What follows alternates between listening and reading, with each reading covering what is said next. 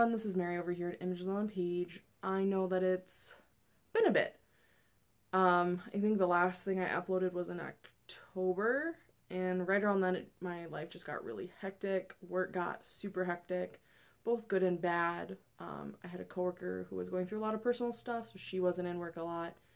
And then I also got full-time, so my hours I got a lot more hours, obviously, which is really awesome, but it was a lot to juggle. And then Christmas happened, and family time, and it's just didn't really have the energy to film and edit. So I'm back, hoping to kind of get back into a role of doing this. So I'm not even going to do a December wrap-up. I'm not going to go over all the books I read in 2018, but I did decide that I would do kind of a best of 2018. So my favorite books that I've actually read in 2018, just to kind of close off the year. Now these are in no particular order. They're just all the ones that I've read in 2018 that have stuck with me and that I loved and that I want to go back to other things by these authors. So the first one I'm going to talk about is This Is Kind of an Epic Love Story by Kieran Callender.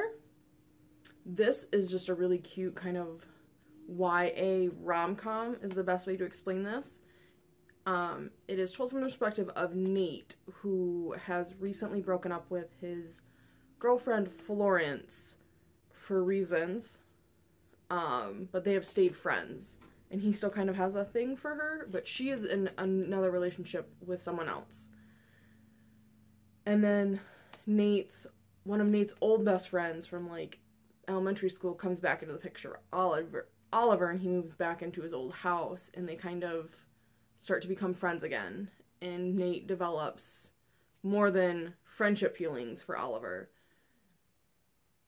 So that is really cool. I should mention that I think all my favorite books are queer in this list. Surprise, surprise. So as I stated earlier, Nate has a love interest in Florence's old friend who is female, and Oliver who is male, and then Oliver at the beginning of the story does have a boyfriend in this, so he is queer as well. Florence is queer. Oliver is deaf, so there's just so much representation going on in this book. I believe both Oliver and Nate at least are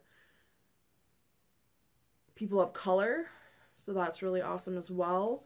And it's such a cute rom-com. Like, of course there's those angsty moments or those miscommunications or whatever, but it's a feel-good novel, which I really needed when I read it. I believe I read it in November, and I just adore it. It's so cute. I love the coloring. I love the cover. I would highly recommend this if you're looking for just a cute YA rom-com that have mostly queer characters. The next book I'm going to talk about is a graphic novel.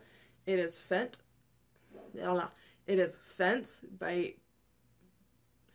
by C.S. Pacat.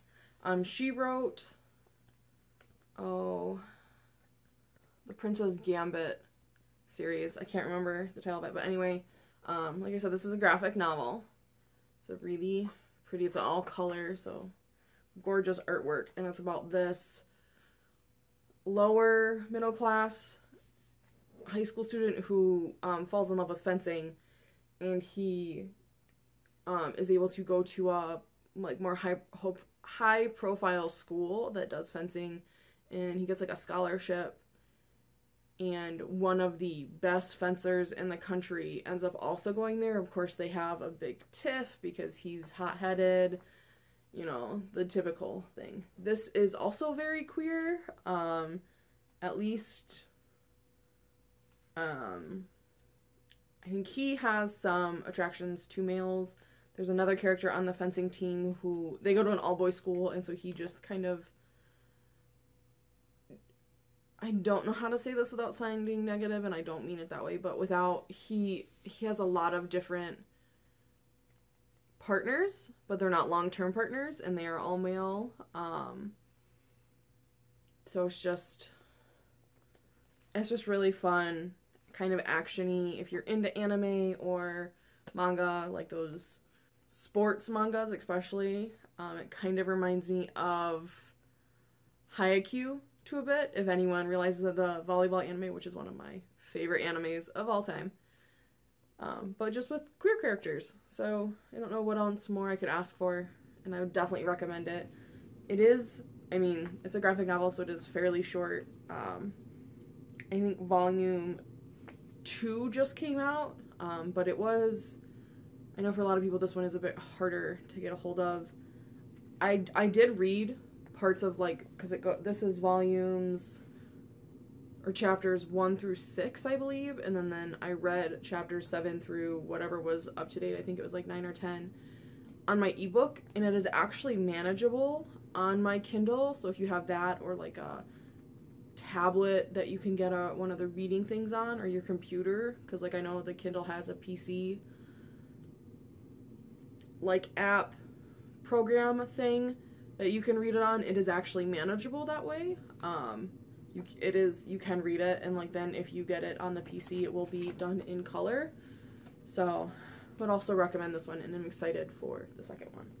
So the next books I'm going to talk about are a series. I know there's been some kind of controversy. I don't know, controversy. There's been some mixed feelings about this. It's called the All for the Game series by Nora Sakavic. The first one is called The Foxhole Court. I loved these books. They had like a sale, an ebook sale, where they were like 99 cents a piece. And I read these in like a total of 4 or 5 days, which hasn't been the case for me now. It follows the main character of Neil Johnston. He is going to this kind of like tiny school, and he gets recruited by Palmetto State to join their, what is it called? Exie team.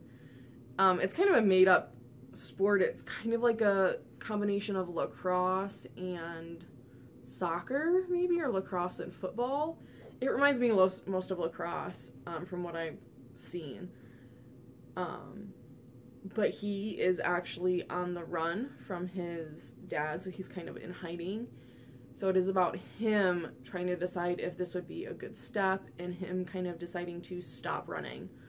But the biggest thing about the entire people, or all the teammates or members of the Palmetto State team, is they are all misfits, or they all have broken views. They're all troubled in some way.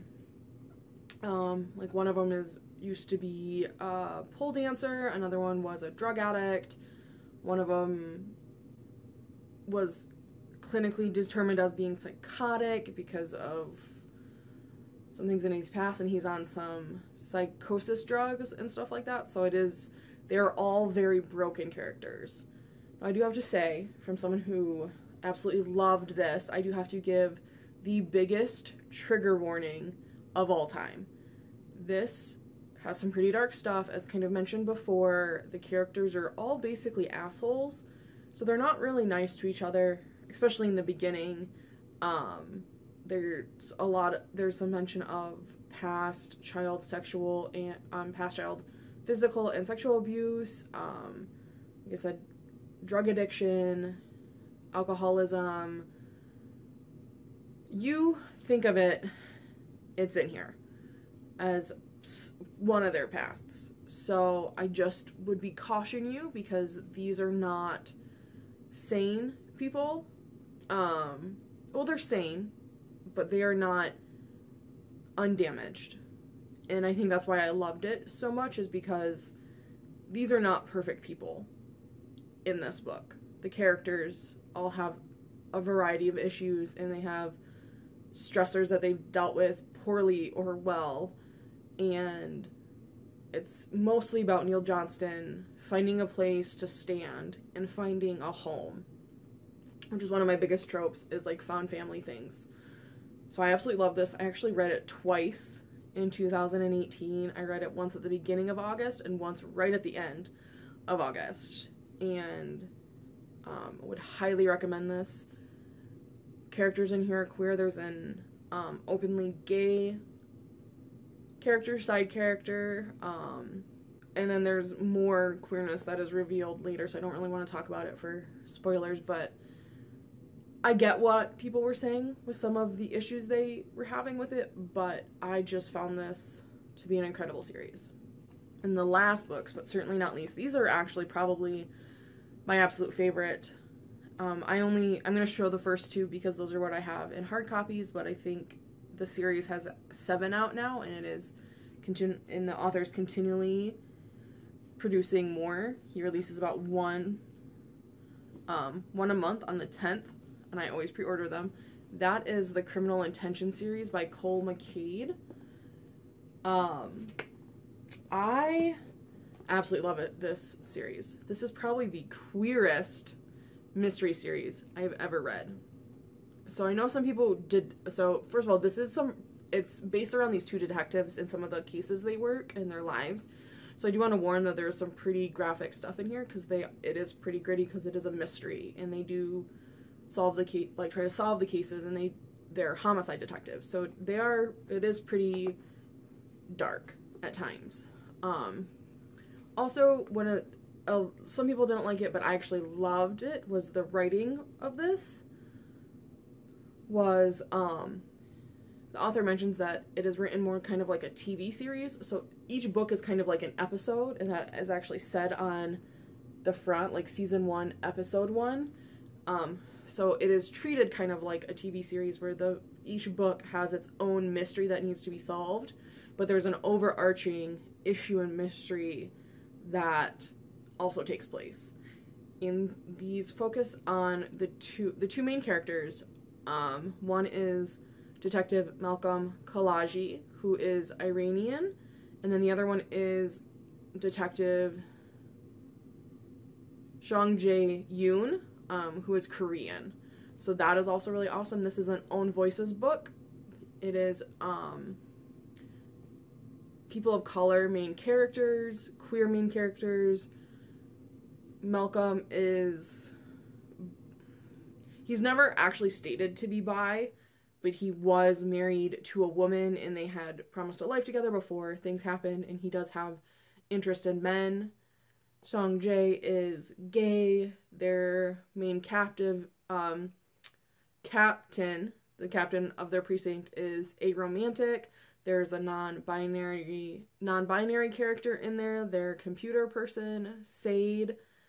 So it's just all the main characters in here are all queer. Huge amounts of different spectrums. I don't think there's really a white character in this book, which is really refreshing to see. And it's just so well done. There are parts of the writing, Cole McCade's writing, where it's more the quiet parts that really get me. They're so impactful, but it's just, I'm so invested in these characters.